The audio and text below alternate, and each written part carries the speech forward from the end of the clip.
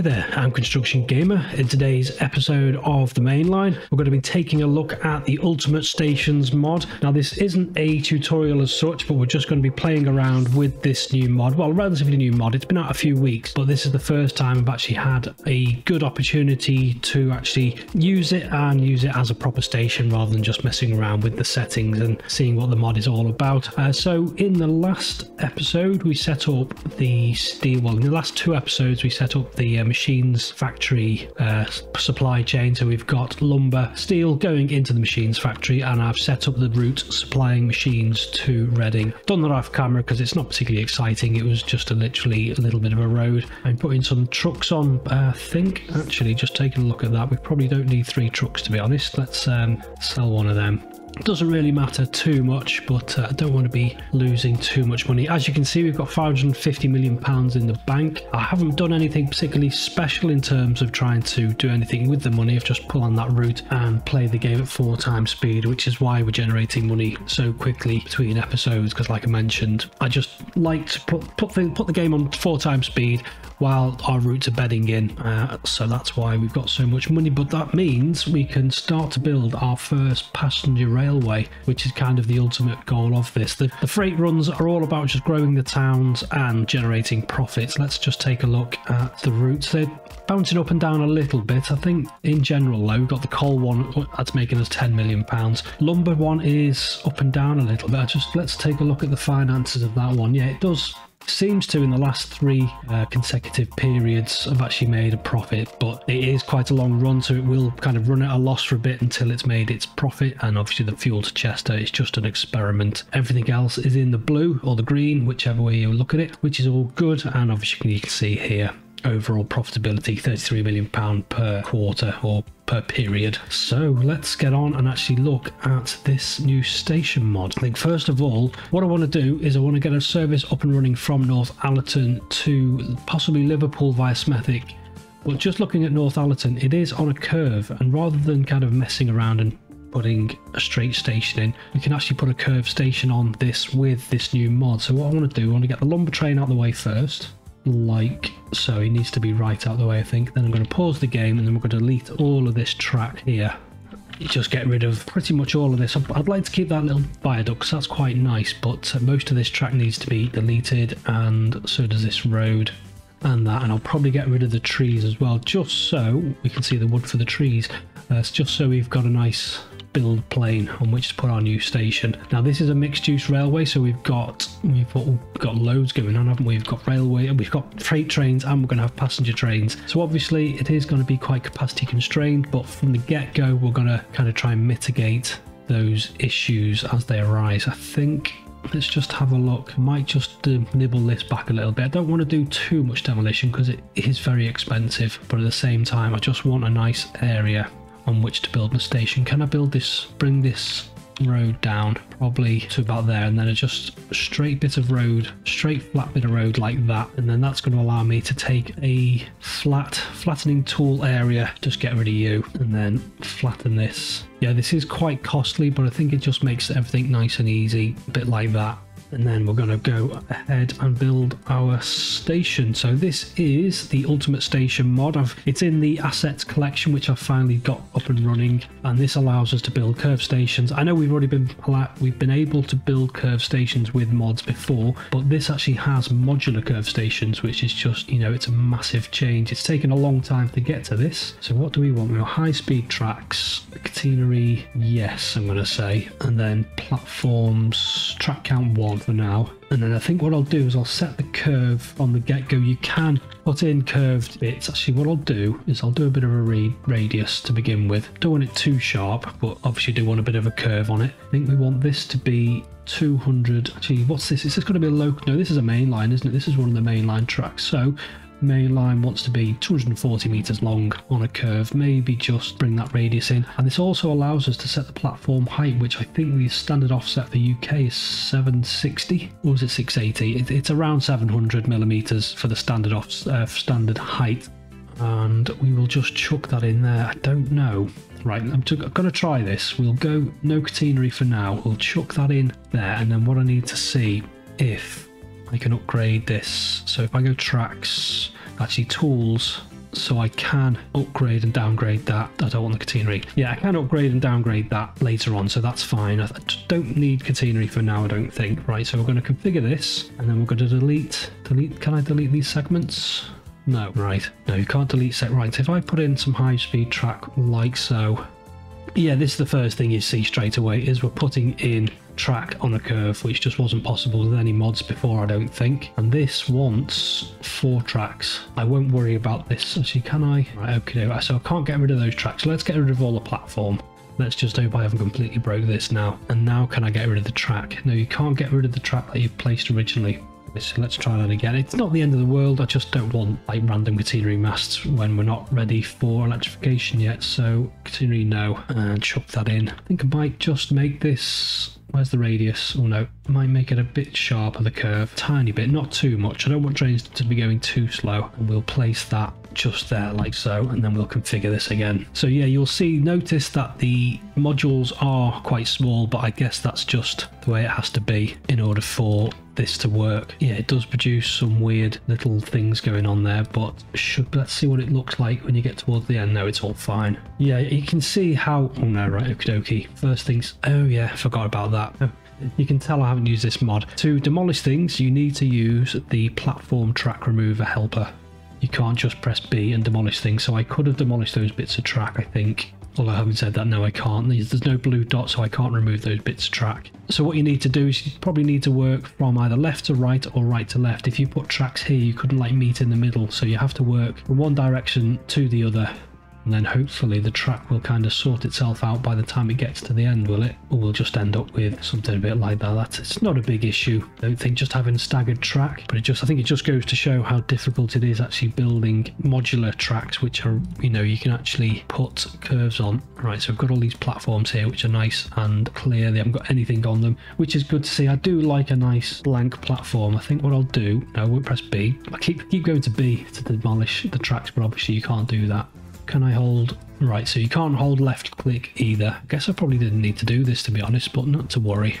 Back to platforms. Just want to put some blank platforms on here, like so, and that, like so. And you can actually modify the platform. So if I put on, let's put on 2-3 more segments, and then we need to go to geometry, and this is when we can start to do exciting things. So if we built a straight train to begin with, actually it's not the platforms, is it? I'm pressing B again. Right, get rid of you. I think you have to modify the actual track, so let's try that. Geometry, and then we're going to hit this, the directional radius modifier. Click on our track, and then it allows us to basically left click on the track node on the blue dot, and then you can actually change the radius of this. So if you've built like a straight station and you want a curve at the end, perhaps, then you can do that. There's a little bit fiddly, but you can see there, if you just really slowly move the mouse, real smooth, like tiny little movements on the mouse, it allows you to move that radius. Maybe if I move the mouse, can I? No, the mouse has to be within this blue line here, so let's just put that on there. Obviously we don't want that curve, but it's just to show you that you can do that, modify the radius of that. So that's all pretty cool, I think. Right, so that's the station. Then we're going to go to platforms, and that's just the platforms layout placeholder. No, we want components, which is like your roofs and underpasses and things like that. Now the steps, let's give these a try, shall we? See what this does. Now the only thing is, when I tried this last time, right, so we've got an overbridge, which is that one there, platform overpass, and then this will appear to put your actual steps on, and you can extend these right out. Look, so if you hold over the arrow, you do have to be a little bit careful, because I think like that one, obviously it's overlapping, but you just need to stretch this out until there's no more overlap, or you can have it right out here. And I think it will curve with the track as well. I can't really see that too much, but it is curving with the platform, so everything is fully curvable. We put another set of steps on there. We'll have one each side. I do like this overpass construction, actually. This is really cool. Yeah, the only thing I noticed when I experimented last time is the roof doesn't work, which is a little bit of a shame. So the roof segments, if you put one in, don't have a gap. Hopefully this will get updated, because the mod itself is a work in progress. I don't think there are any other bridges. No, that's another element we'll have to look at later. So it looks as if we could build stations on a bridge or in a tunnel, perhaps. But yeah, no roof for now, but it's still pretty cool mod. Right, I think what I want to do is just looking at this gap around the actual steps. It looks not big enough. passengers to kind of get around safely. So I think we will put on some extra bits on both sides just to make our passenger access a little bit more friendly. Or actually what we might do is go back to this and press B again, but that's let me demolish that last line, but I don't know what that is. Random bit of artifact that's been left. Right, so we'll do another one from here to here, and then we'll come back in with our steps either side again, and that way it leaves our platform free. A little bit of a strange crooked angle on that. I think that's because of that pillar, but yeah, that's fine. So we've got our overpass. We've got some cool looking benches, which you get a lot of blue dots for. Can I put a bench on here? No, don't want it there actually. Let's have it against this wall. Yeah, can look a little bit overwhelming with all of these blue dots, with all these options that you have available. So you might want to zoom in just to kind of see where you're going to place things. Yeah, I'll have these as like mini concourse areas, I guess. Can I get... No, that'll interfere with the steps too much. Just a couple of benches like so, and then I think what I'll do is I might come back and put a little bit more platform in, because this is going to be the main concourse. So components, trash bin, I've got clocks. If I put a clock in, what does it do? Yeah, let's put a clock in there, and that goes through the benches. So that one's gone over there, but that one's gone in the benches. And B appears to work for removing components. Yeah, it is a little bit fiddly, that's why I'm going a little bit quiet, but just trying to place these in the correct place. I guess we'll have lock there, maybe a couple of clocks down on these platforms, and then again on these platforms as well. Like so. Got some bins. Where can I place these? Zoom in with the computer chugging away. And that's benches on a bin, and then let's maybe have a bin over here as well. And then can I go over here and put a bin in somewhere? And another one there, that'll do the trick. And then we'll come in with our canopy. So I will cover all of this with a canopy. Obviously we can't cover the bit. If I put that, no, well that goes underneath at least, but it doesn't go over the steps. Not to worry, and we'll just put a bit of canopy around here, and then a bit more. Something a bit like that. Can I put some... If I place the benches, will they go right against the wall? I will. Right, so let's just... Where the canopy are, so let's try and find the blue dot we need. Yeah, fiddly, but yeah. It's better to look at the blue dots kind of facing away from you, so we'll have a couple of benches every other dot. I don't really need it particularly, but it just makes the platform look a little bit more interesting. So again, yeah, we'll just come along here, maybe just one set of benches there, come along here, and then another one there. Let's just close that down, see what we're looking like. Yeah, it's got a little bit of detail and benches and stuff, and then what we can do, we can come in with the walls and fences. Now this is like a brand new looking station, so what we'll do is we'll chuck on a wall right round just to finish that off, like so. Okie dokie, so I've chucked those walls on. Now the entries, let's see what we've got. Steps, the standard sort of steps, and then we've got buildings. Let's get rid of this road, configure this again, and then I think we'll just have small building components. Don't have any sorts of other buildings, do we? Just have those entries, so let's go back to that, and then we'll just have like 3 of them, and let's see what that does. When we come to the wall, it does cover that, which is a little bit unfortunate. Right, if I build the walls first, get rid of these. Yeah, it does like to chug a little bit, it does seem to want to struggle. What have we got iron. No, we'll stick with that for now. We'll go with that, and then we'll go to the entries again, and then I think you can only stick it in the middle. Can I put a set of steps maybe? What does that look like? Yeah, you are getting a bit blocked a little bit. That's a shame, because it would be nice to have the walls kind of all the way along as well. So there's a few little things, you know, it's not absolutely perfect yet, but like I said, it is a work in progress. So what I'll do is I'll put the medium-sized building on the front, and then 2 little buildings either side, like so, and we leave that as is. Right, just want to put in a road first along here. Oh, right, okie dokie. Just want to try and get a curved road to kind of match the station almost. Let's try that again. I would like a tendril on the station on that entrance if possible, which I have got, which is good. And then another little bit of road going off there, and then just a bit of road coming down like so, and then a little bit of smoothing like so. So this is just North Allerton, doesn't need to be called anything else. Yeah, it looks like I've overcooked it with the angle actually on that bit of the station, so we're going to have to demolish that viaduct, but we'll keep the viaduct in, but we'll just have to put a new one in. Right, so this is going to be a 4-track main line, so we'll put our 4 tracks in, and then I'll get all of this track is going to be 4-track main line from now, because we are going to be having passengers going on this bit of track. Now the only slight issue is this is going to have to be a terminus for a little bit until I figure out how I'm going to until we extend this track. This is going to have to be a terminus. So what I'll do is first of all put on some track. So what I'll do is I'll flatten this out,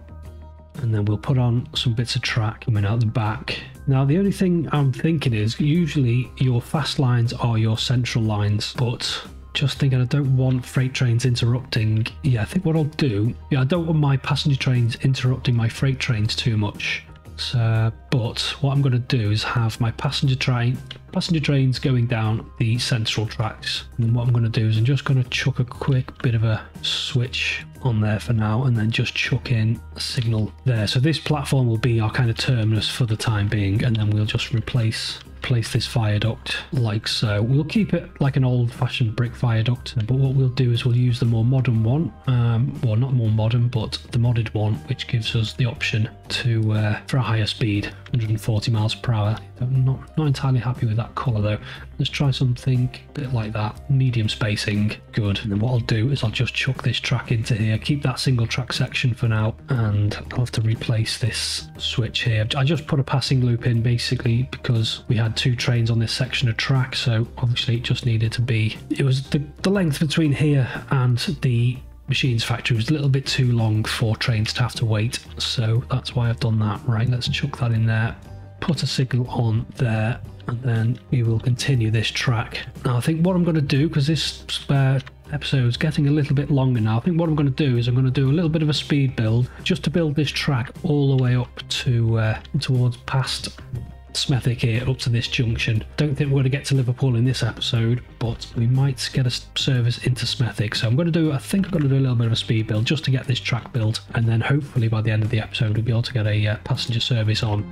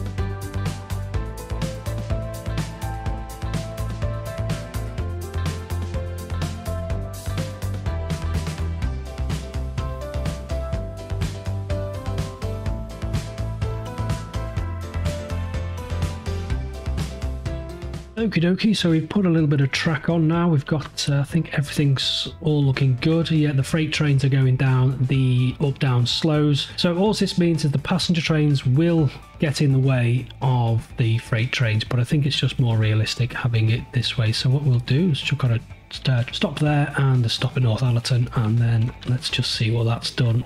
that's all going fine. Right, okie dokie. So you want to be going down Smethick after Northallerton onto that signal, please, because you want to be on the up-down fasts. We do have a freight train going on up-down fast, but not to worry. And then you've switched tracks.